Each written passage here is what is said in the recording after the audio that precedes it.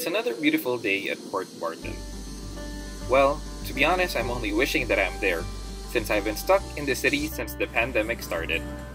This is the longest I've been away, and for now I'm only living through my old photos and videos. I mentioned that one of the main reasons why I fell in love with Port Barton is because of the good food all over.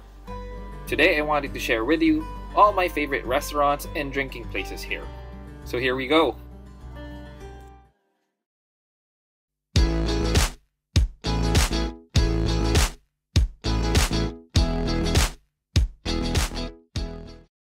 Before anything, I wanted to let you guys know that the places I'll be sharing have really been my favorites. None of these meals even came for free. So rest assured, these are completely unbiased. Let's get started with brunch. Starting off with perhaps the newest place in Port Barton is Bikini Cafe. They serve freshly baked bread, lattes, and world-class brunch. In my opinion, these guys are so good, they would thrive even if they opened in Manila. With interiors that modernizes native style with an industrial finish, this place has quickly become my favorite.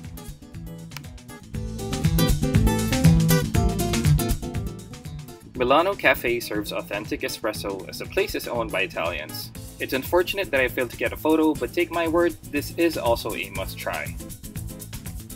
Another on my brunch list is Mabuti Eat and Chill. Now, this is the first of a handful of vegan and vegetarian restaurants available in Port Barton. I personally like having these when I'm looking to take a break from my usual calorie-heavy meals. And I sometimes want to feel healthy, I guess. No hurt in trying, right?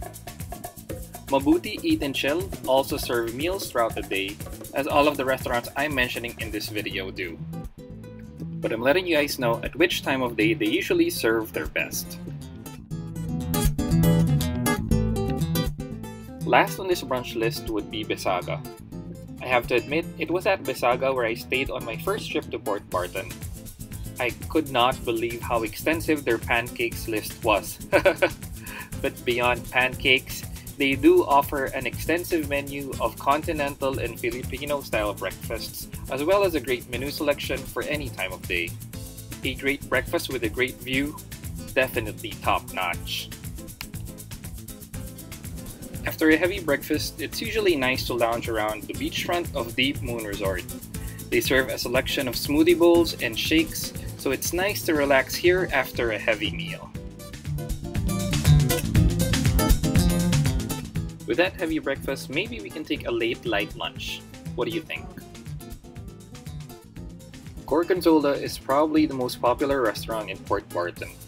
This is a pizza and pasta joint, but entirely vegetarian. I didn't think that vegetarian could taste as good. Your pizzas are huge, but since I'm usually flying solo, this pizza slice or calzone will do. Keeping to vegetarian and vegan options, there's also Imax, where they cover a wide variety of cuisines including Mexican, Italian, and Thai amongst others. For affordable eats, there's Kakayan with an extensive selection of rice meals, and ABCD convenience store with their 40 peso burger. If you're wanting to stay beachfront for lunch, one of my favorite spots is Barton Bay Cafe, where they serve an excellent tuna ceviche, which goes perfectly with beer.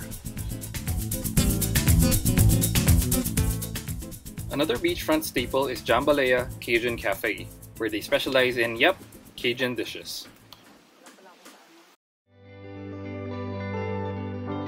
One of the best things about Port Barton is happy hour. The going rate for beer is about 50 pesos, and that's probably the best value you can get anywhere. Once happy hour hits, I like to make my way up to the more northern parts of the beachfront. The beachfront faces slightly tilting southwest, so there are better views of sunset as you go further up. Santa Cruz happy hour comes with a free Coke with rum for your first order and even a serving of peanuts. I think you can't beat that at 50 pesos.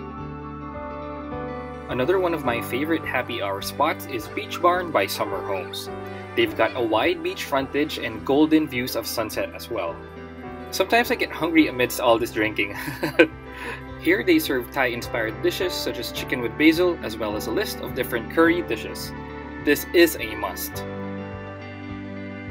The best views of sunset and happy hour are, however, at the northernmost point of the beachfront at El Dorado Sunset Cottages.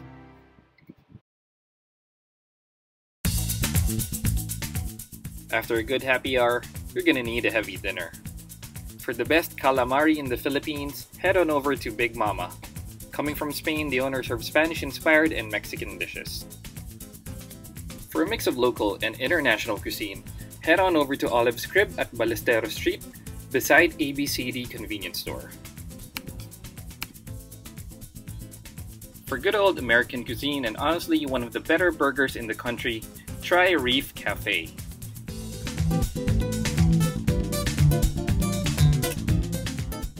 And for something quiet and the most elegant restaurant in Port Barton, there's Mojito's Resto Bar.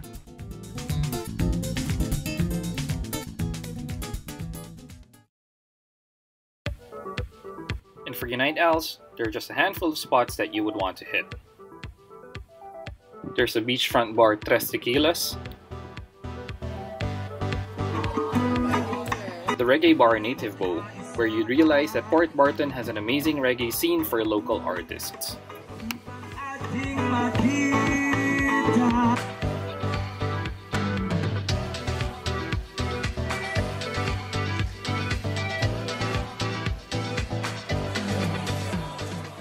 And the backpacker favorite, Cocorico Hostel, where parties can usually start as early as 7 p.m.